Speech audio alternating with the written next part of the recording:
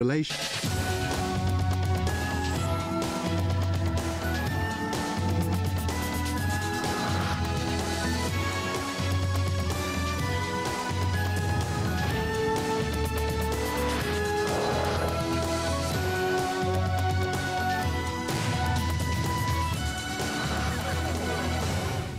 Hello and welcome. On I Spy tonight, more incredible real-life stories caught on video and surveillance camera. Fox hunting, the pro and the anti-hunt campaigners do battle. Don't fix that. How CCTV is helping police the streets of inner-city London. And the mystery of the jeweller found unconscious in her shop. My mother prompted me, watch the videotape, watch the videotape. But first, video evidence is often vital to the police. It's more unusual, however, for the camera itself to be used as bait. But that's exactly what happened when two Boston detectives devised a distinctly American line in catching criminals. Boston, on the east coast of the United States. The city once boasted a thriving shipbuilding industry, but most of its docks are now closed, making them the perfect place for film sets.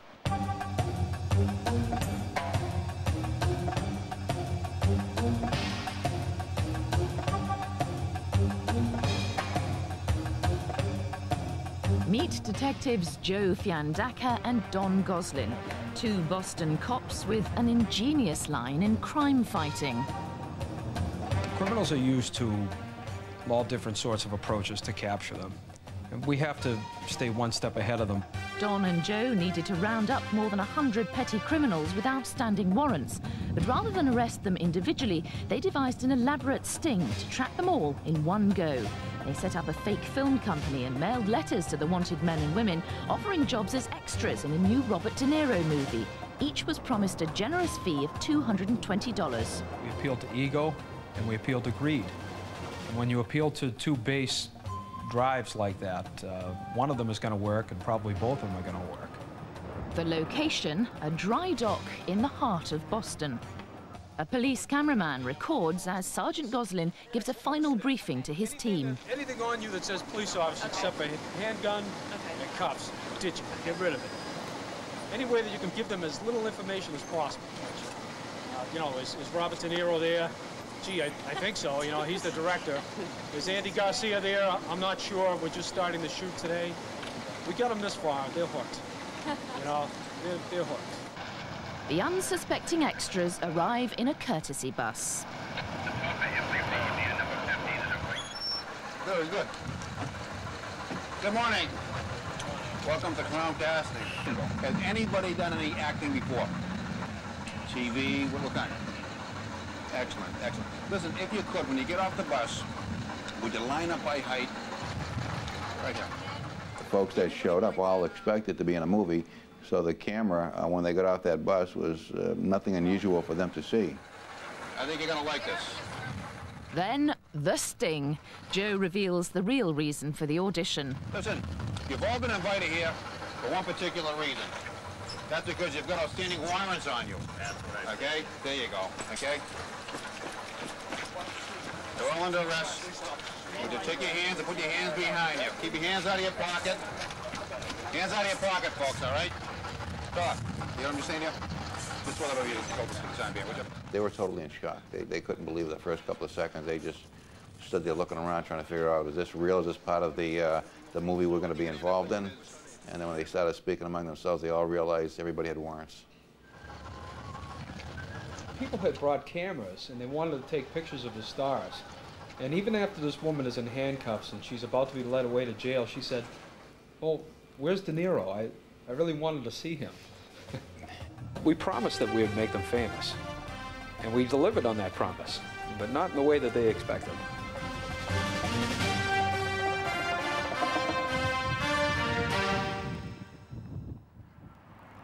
There are now over 1 million surveillance cameras in Britain, and their impact has been dramatic.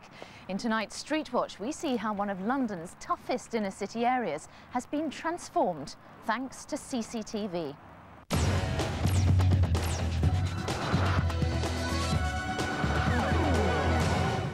This is Lewisham. It was once burdened with one of the highest crime rates in London, but that was before cameras were installed. We've seen a dramatic reduction in the amount of crime, and particular street crime in the areas covered. We've seen falls of 80% and more in some areas.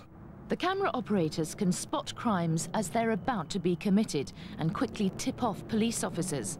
Here, suspicions are aroused by a group of young men gathered on a street corner. It's 3 o'clock in the morning. One of them approaches two men at a bus stop and claims his car has broken down in a side road. The men agree to help start it and go with him, but they're followed by the rest of the gang. It's a trap. Out of sight of the cameras, they're mugged. As the attackers walk off, they divide the spoils, but what they don't realise is they're being watched and that the police are on their way. The 5 men were all jailed after being found guilty of robbery. This man appears to be innocently returning to his parked van, but when he tries the door handle and wanders off, the operators decide to keep an eye on him. Round the corner, he tries another vehicle. This one's unlocked. He climbs into the back and searches inside. Moments later, he's out, but once again, the police have already been tipped off. This time, however, the arrest is not so simple. He was later arrested and jailed for 3 months. The drop in crime is encouraging new businesses to open, improving the whole area.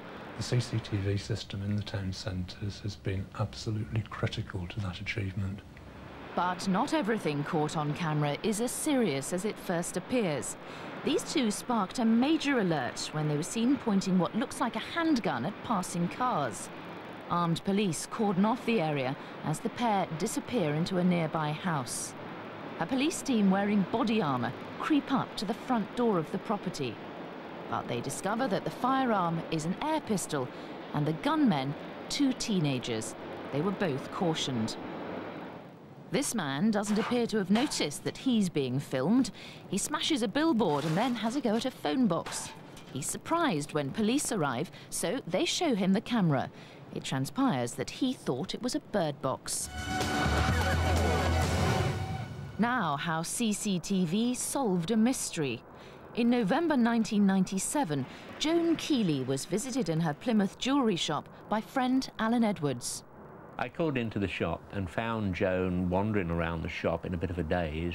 She had a nasty wound to the left-hand side of her head. I asked her actually what had happened, and she said she thought she'd fallen.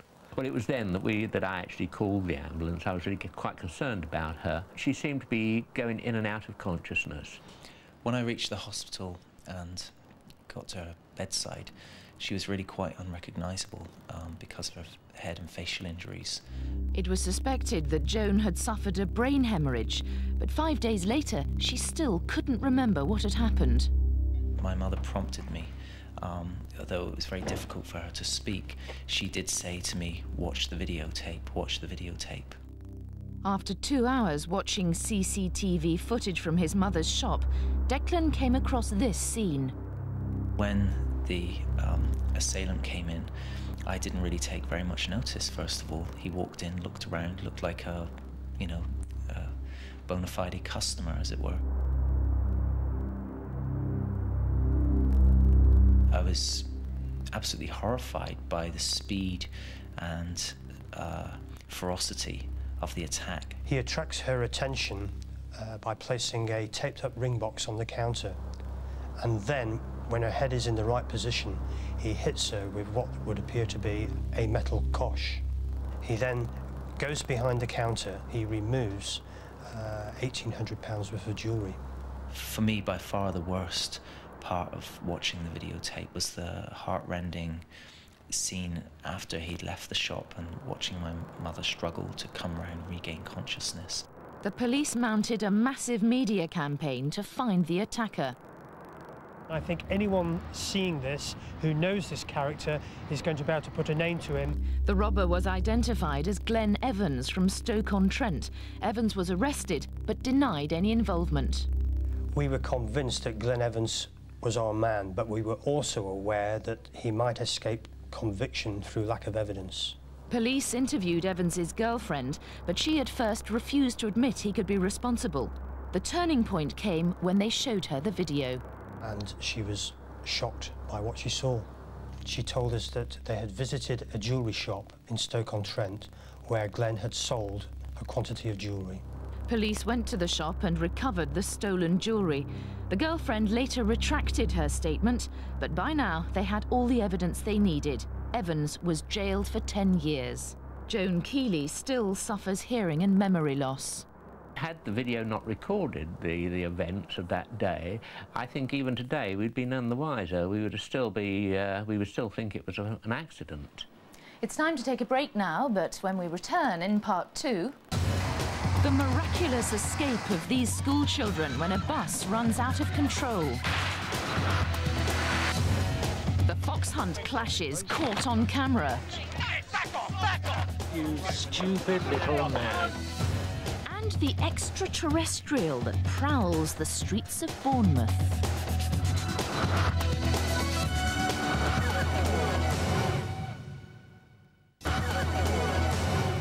Welcome back. Wherever there's crime, there are usually cameras nearby in almost every town and city. But one of Britain's most sophisticated surveillance systems is found in a county normally associated with holidays, Devon. The English Riviera takes in 22 miles of coastline and the towns of Torquay, Brixham and Paignton. It's winter now and all is quiet, but in the summer the population doubles with the influx of holidaymakers. The cameras help ensure they feel safe while they're here. We started off with a car park system which cut out 95% of the crime in car parks in the town centre. We've expanded it now until it's one of the biggest systems in Europe. The council has some of the most technologically advanced equipment available. The cameras are so powerful that the operators are able to read a newspaper over someone's shoulder from a distance of 100 yards. So when a man decides to settle an argument with a claw hammer, they're quick to spot him. You see him come into view, and quite distinctly in his left hand you can see the hammer. Now, I don't really need to elaborate on the possible consequences of that young man using that weapon. It could be quite devastating. So what we've got to do is disarm him very quickly, so the police respond quickly to the incident and disarm him and take him into custody. The man was put on probation for 6 months. With around 900 pubs and clubs in the borough, cameras are vital in helping police control public order. Here, even the girls join in as two rival groups fight it out in Torquay.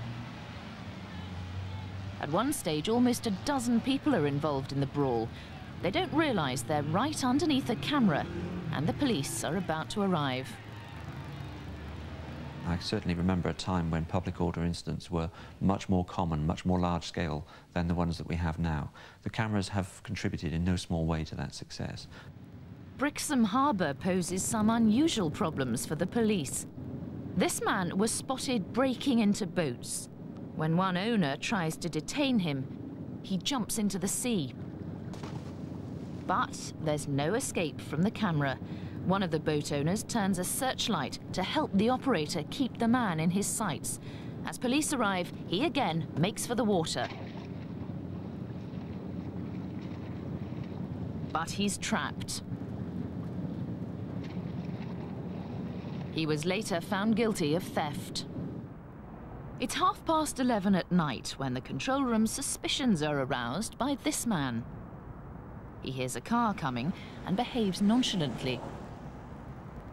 It passes and all becomes clear.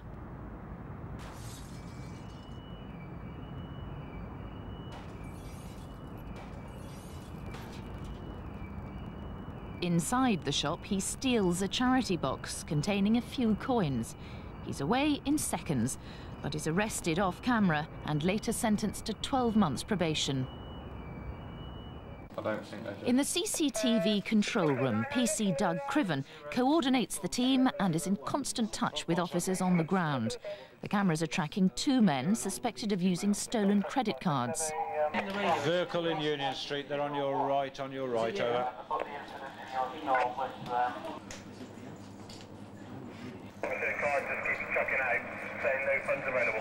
Yeah, the one in the cap has got the cards over. One of the men was later charged with failing to appear in court. The credit card theft is still being investigated. There was always the fear that the public might view this as Big Brother watching them, but in fact there's been overwhelming support from the public. Much of what's filmed is just high spirits. At first, this looks like a fight. In fact, it's two friends fooling around. And this young man is just looking for someone to share his ice cream. Now it's time for the I Spy appeal. At about 3 p.m. on the 4th of August 1998, two young men and a woman enter this off-licence in Wirral, Merseyside. While two of them appear to distract the shop assistant, a third leans over the counter and opens the till. He keeps glancing to make sure the assistant doesn't spot him and steals £195. If you can help identify these individuals, call Crime Stoppers on 0800 555 111. Calls are free and you don't have to give your name. Knox, Indiana. Like many other American towns, the school buses here are fitted with onboard cameras. On one Monday afternoon, they recorded an incredible event where a boy's quick thinking saved the lives of 25 children. Bus number 13's journey began as normal, but before long, the young passengers on board noticed there was something wrong. We'd only made like 2 stops. We get past one stop, and then we're supposed to turn right onto my street. Well, bus driver doesn't turn. This footage was caught by the onboard camera. A lot of the younger children are enjoying the ride, oblivious to any danger.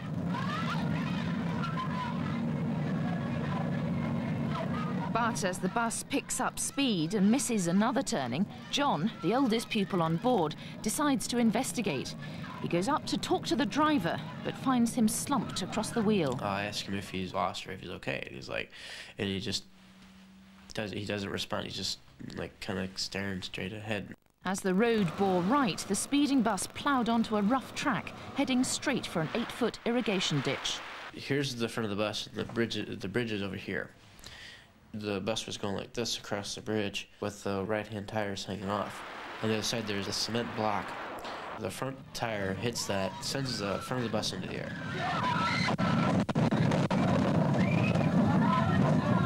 John acts quickly, drags the driver's foot off the accelerator and pulls on the brake. The bus comes to a halt and John calls for help on the CB. I heard a teenage voice come over one of the radios saying that the bus driver had an apparent seizure and they needed assistance. None of the children was seriously hurt. The bus driver later made a full recovery in hospital. John's actions that day were remarkable in that they were quick, decisive, and correct. Many adults in a similar situation may not have been able to keep their head about them as John did. Yeah, I guess you could call me a hero if you want, but to me, I just did what I thought any other person would do. Fox hunting is an increasingly contentious issue, and in the battle for public sympathy, both the pro and anti-blood sports camps have discovered their best weapon is the video camera. Every weekend across the country, 150 hunts gather for their traditional sport, while opponents do everything they can to disrupt them. The confrontations are often angry and sometimes violent. I will take the horn. I will give it to the police officer. Oh, you! Increasingly, video cameras are being used to capture irrefutable evidence of violence. On a large hunt, there can be as many as 5 cameras rolling, and often the cameraman becomes a target. Don't film me, please. This is Simon Wilde, a hunt saboteur. Another Saturday morning, and he and his friends are in the English countryside, aiming to disrupt the day's events. For about 7 or 8 years, I was doing a lot of photography. In fact, I got about 2 hunts people convicted through my photographs. And then as video started to become smaller and cheaper in the early 90s, I moved on to using video. Simon has filmed incidents like this at the Portman hunt in Dorset. One person who I know from another hunt raced down with an axe handle. Halfway down, then looked around and saw me with my camera.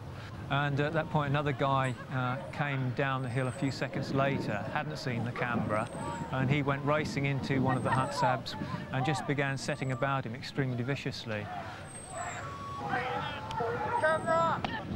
The saboteur suffered cuts and bruises, but the case was dropped due to lack of evidence. However, this video led to the first ever jail sentence for Hunt supporters. Oh. Hunt saboteur Tony Humphreys is pushed into the path of the quad bike by a Hunt follower. His attacker and the driver were jailed for 2 months.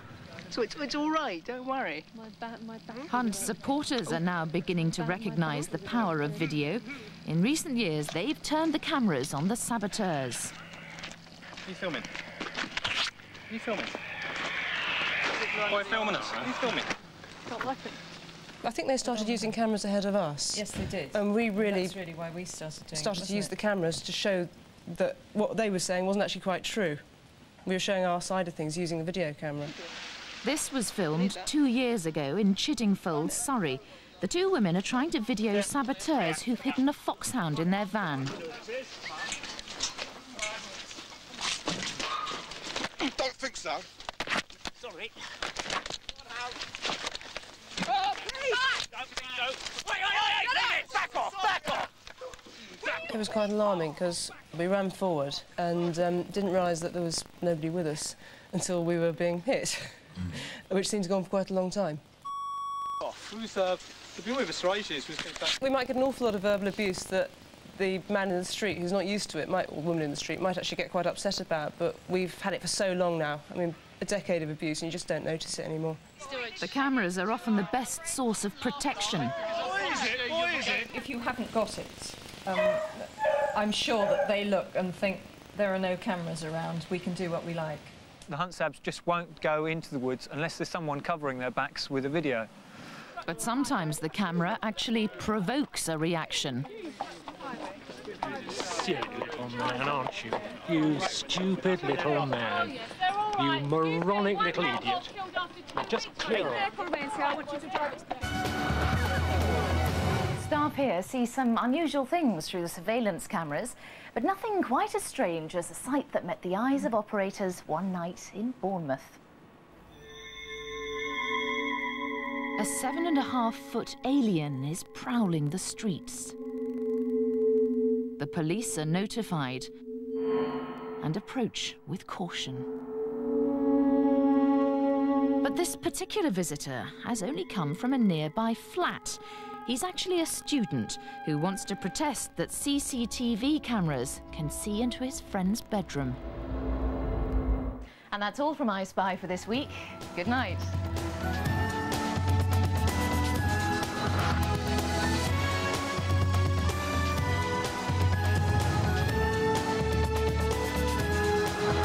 Next tonight, we take a backseat ride in a police car patrolling Britain's busiest stretch of motorway.